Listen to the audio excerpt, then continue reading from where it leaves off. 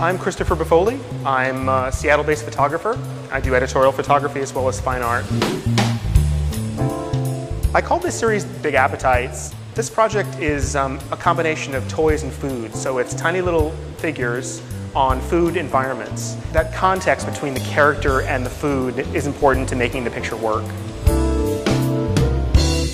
So this piece is called Zesty Mower, and this is one of the ones that has been a very, very popular image in the series. I was in the kitchen and started to rind this orange and then realized that I had a figure that the gauge of the lawnmower kind of fit the channels of the orange perfectly. Sometimes you get lucky and sometimes you'll struggle for hours with something, it just doesn't work and you'll have to come at it another day and maybe take another try at it. Food in particular was a conscious choice just because I'm half Italian, so I love food. I love to cook.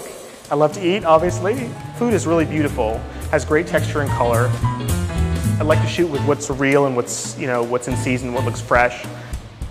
So Seattle's a great place to do food photography and to be a foodie, really, because you have this wonderful nexus of all these kind of a bit of Asian culture, but also Native American cultures all come together in Seattle.